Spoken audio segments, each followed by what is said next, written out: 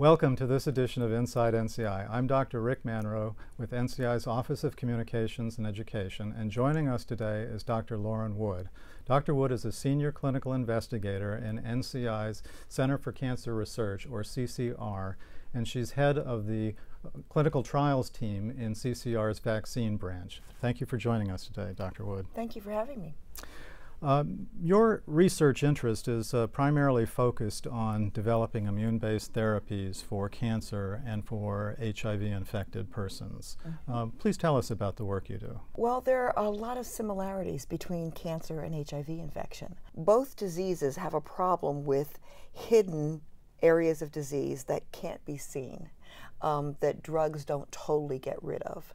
And that's the goal behind what we do in the vaccine branch, is to try and harness the immune system and develop either vaccines or immune-based therapies that will kind of go where no drugs can go and get rid of those residual areas of either virus infection or areas of cancer metastases that we can't see.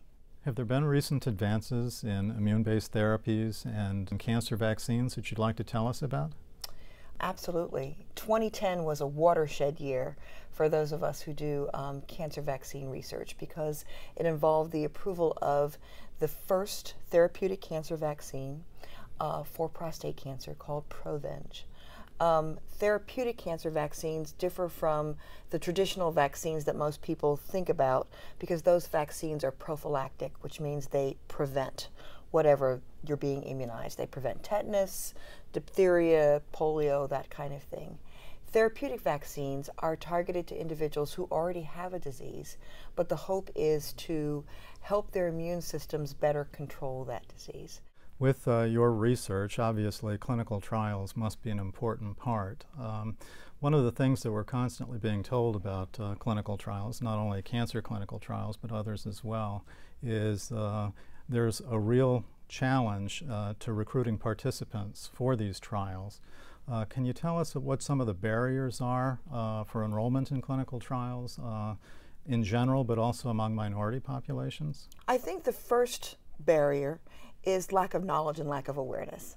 There's been some historical distrust of clinical trials. The second barrier is there are specific eligibility criteria.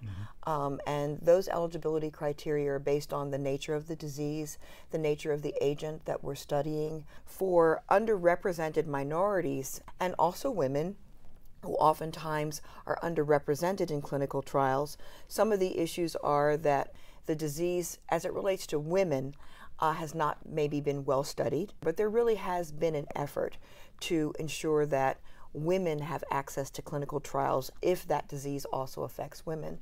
And the same focus has happened with underrepresented minorities. It's important that we have appropriate representation that represents the diversity of our nation. Are past abuses and cultural differences significant barriers to minority participation in clinical trials? I think that they definitely can be.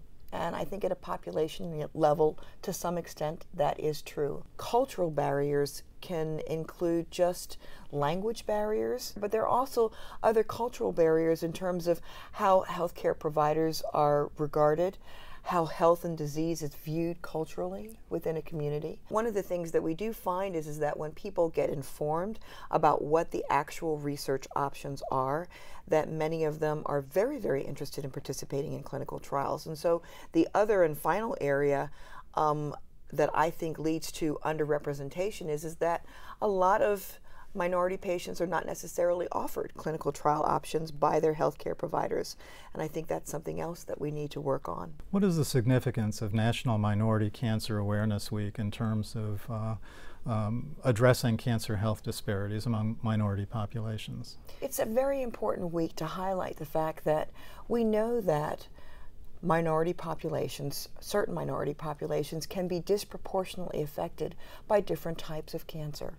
For example, we know that the incidence of breast cancer is significantly higher in African American women, and when they get diagnosed with breast cancer and treated, their response rates do not appear to be as great as Caucasian women. They're more likely to die, even if they receive the same treatments. There can be a real variation in the incidence of certain cancers in different populations. And one of the goals of Minority Cancer Awareness Week is to highlight those cancers which disproportionately affect minorities, so that minorities can be encouraged to access healthcare screening and specifically cancer screening. Well, can you think of anything specific that can be done to increase awareness of clinical trials and the importance of clinical trials participation? I think it's really important to have the local care providers engaged, and I think developing those kinds of dialogues and partnerships are a way to enhance enrollment. Well, I really want to thank you for joining us today. This has been a real pleasure and it's been extremely informative. Thank you very much for having me. It's great to be here. For more information about research and training opportunities at NCI, please visit our website at www.cancer.gov. For Inside NCI, this is Dr. Rick Manrow.